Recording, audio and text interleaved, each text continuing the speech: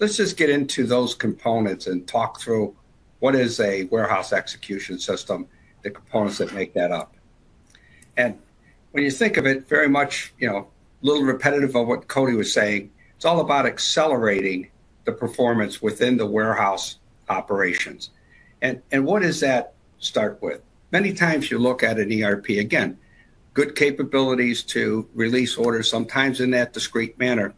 And I'll walk into places, I must have seen 100 different distribution centers where we see the operation of the order release process really relying on tribal knowledge. There's somebody at the desk who knows that operation, knows the warehouse, knows the business, has been with the company maybe 15, 20 years or more, shuffling paperwork, taking paper and creating optimization for zone starts, creating batch orders by putting like orders together that start in zones, sometimes taking labels that might have been shipped from an order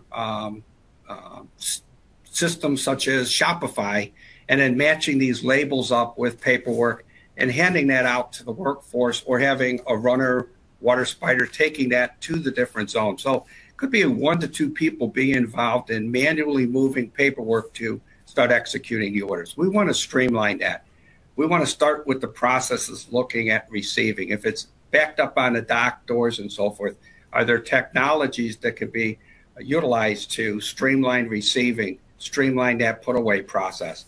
So the warehouse execution system is managing the better practices and processes and acting as that integration layer, that warehouse glue that connects that latest generations of technologies to your business system.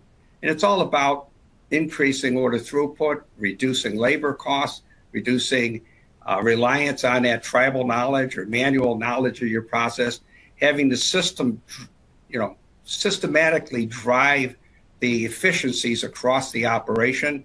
And warehouse execution, very interesting across the industry, is measured by performance. When we're evaluating technologies and performing the design and selection of technology in partnership with our customers, what we're always looking at is comparative technologies. What does a manual batch pick cart with, say, voice perform at versus a AMR-based system, or moving that to a goods-to-person system? So we're looking at and contrasting traditional technologies with various levels of automation, deciding really what gives the best return on investment for that customer, but more importantly, how do we have a roadmap that's a scalable solution for the customer? So that architecture, looked at graphically, where the WCS layers of RDS sits, which is a little bit of a hybrid. As Cody pointed out earlier, real-time distribution software is our product name for our warehouse execution, but it had started as a control system.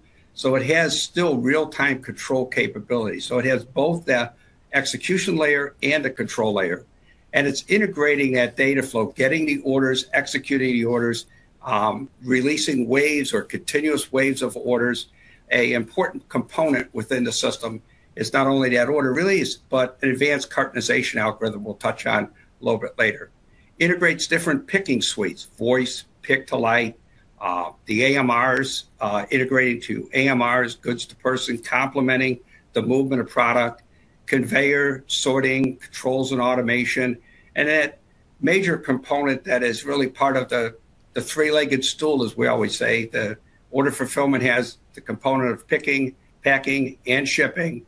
They all three have to be in balance. So really applying the right type of technologies to create that pull-through aspect at the shipping area, the right technologies.